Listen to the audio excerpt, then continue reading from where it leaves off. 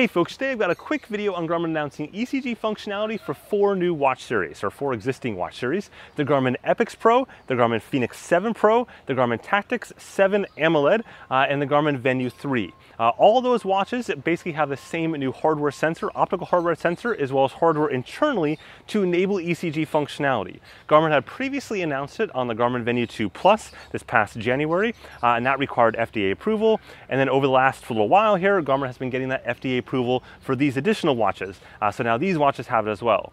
There will be no other existing Garmin watches that will get this functionality unlocked because they lack the internal hardware to do that. So just keep that in mind. If you have, for example, a Fenix 7 non-Pro, sorry, it's not going to get it. The same goes true for a 400 965 or 955 or any of those watches. They don't have the internal hardware to make this happen. Now, I'm going to quickly walk through how this works on your watch and your app. The core thing you need to know is you need to have both your Garmin Connect app updated as well as your watch updated. Additionally, you need to be in the United States, at least for now anyways. That's the portion, that's the piece, the area, if you will, that Garmin has done the certification for. They have not done it outside of that. The good news though, if you do travel to the US, you can unlock the functionality there and then go wherever the heck you want in the world and it still works. In fact, that's exactly what I did a couple weeks ago. I flew to New York City, I did the unlock process there, I went home to Amsterdam and it worked just fine. So to get started, it is super easy. What you can do is crack open the Garmin Connect app on your phone and go into the watch details, and you'll see there's basically an option to continue setup as if you didn't finish it before. And now there's a new ECG option. The very first thing it's going to do is to ask you to confirm your age and ensure that you're over 22 years old. That's a requirement of the FDA.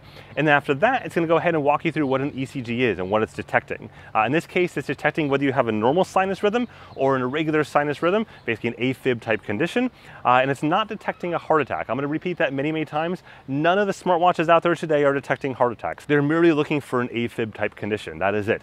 So just keep that in mind. After it explains that to you, it's going to have you do the very first reading. And the way this works, you take your opposite hand, your fingers, you put it on the bezel of the watch. After a couple seconds, it'll basically start to show your rhythm there, the trace of your heart rate, and basically it'll take 30 seconds to complete that.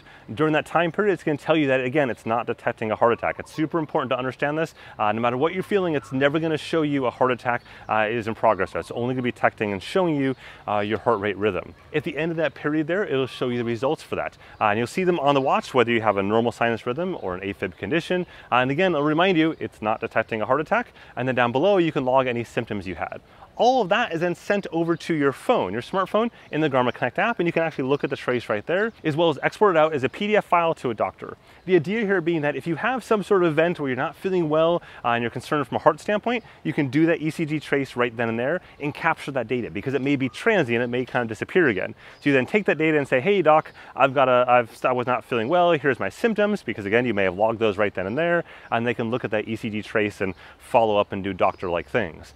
Keep in mind, this is not doing passive detection, any sort of passive Afib detection behind the scenes like some other watches are doing today. So Garmin today is purely a manual method of doing this as a one-off. Now, once you did that one first test as part of the setup, it's going to say that your watch is now unlocked. At that point, you've got the ECG app on your watch effectively forever. No matter where you are in the world, it'll continue to work. And the reason for that is from an FDA standpoint, they consider that like self-care. So basically, you've unlocked the functionality, you've checked off the boxes, who you are, and then you're just traveling and doing self-care like you would bringing medicines with you or something like that elsewhere in the world. Now, the good news here is for future watches, I would expect that Garmin will announce this as part of the watch's announcement. So if you had like a Fenix 8 or a whatever the case is, Garmin 400 975, then in that case, that'll basically be announced an announcement that it has the ECG functionality because they've got the FDA clearance for that. And remember, the FDA certification is tied to kind of like 3 things. Number 1, it's tied to the internal hardware sensor on the watch. Number 2, it's tied to the ECG app that's running on the watch. And number 3, it's tied to the ECG app that's running on your phone. So that's the piece that's kind of certified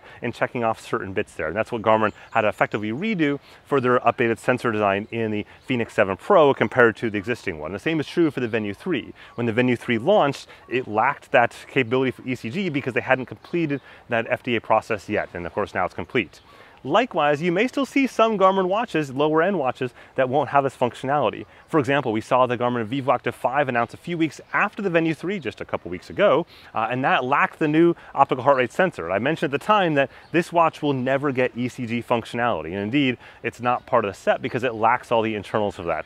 So just keep that in mind. Again, that's why historical watches aren't getting it, and that's why in the future there may be some lower end watches that don't get it for some reason. But hopefully that's not the case. After all, Fitbit's putting it in like $150 watches, so I think Garmin should be able to do it at $300 watches, but that's just my 2 cents.